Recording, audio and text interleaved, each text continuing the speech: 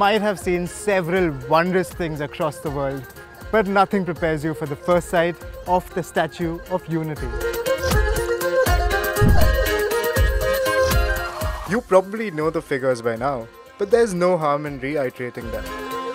182 meters tall, some 1700 tons of bronze went into making this. But the man who it depicts deserves it. Sardar Vallabhai Patel, after all, was the unifier of modern India.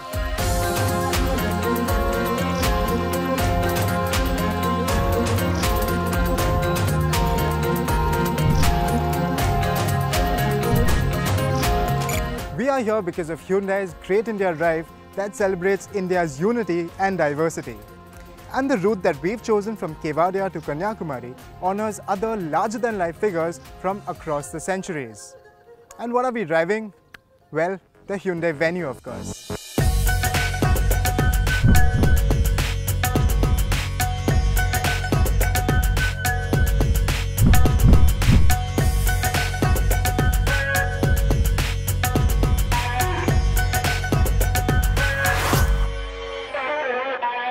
Our journey is over 1000 kilometers and our first pit stop will be at Nasik.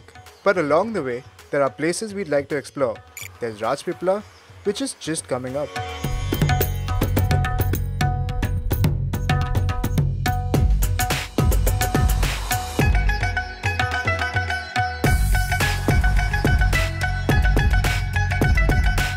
We're in the venue for various reasons, and one of them is that it is India's first connected car. Take its BlueLink technology as an example. Now, not only does it give you real-time traffic updates and live points of interest, but it also does something really cool. Watch this. How can I help you? Navigate to a restaurant near me.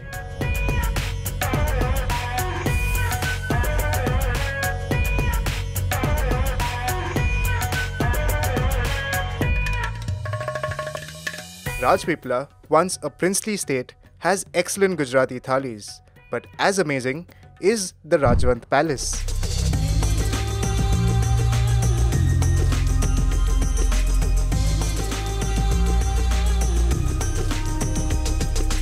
Built over a century ago, it's got these beautiful classical columns, Gothic arches, and Venetian doors. It looks like a nice place to stay overnight, but we have many miles to go to get to our destination, and the road beckons.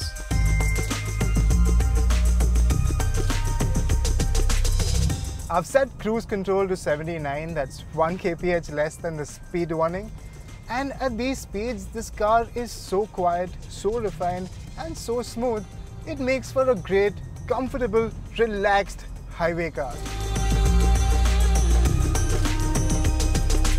Time flies when you're having fun on the road, and we get to our destination, Mangi Tungi, a twin pinnacle peak about 130 kilometers from Nasik.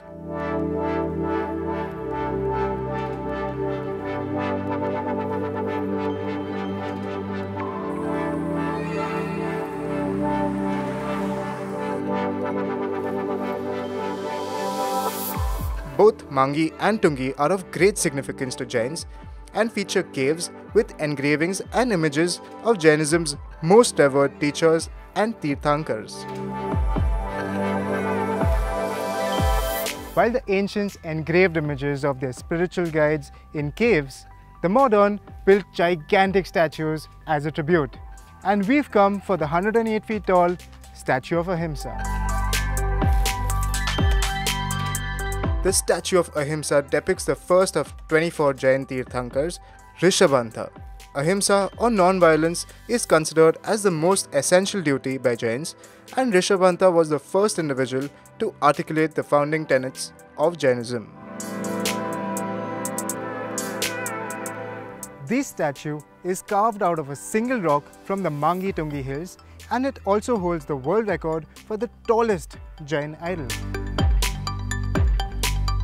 Peace also unifies people, another symbol of unity. Well, the peaceful time in the hills was great, and now I have to continue on my road trip connecting the dots of history.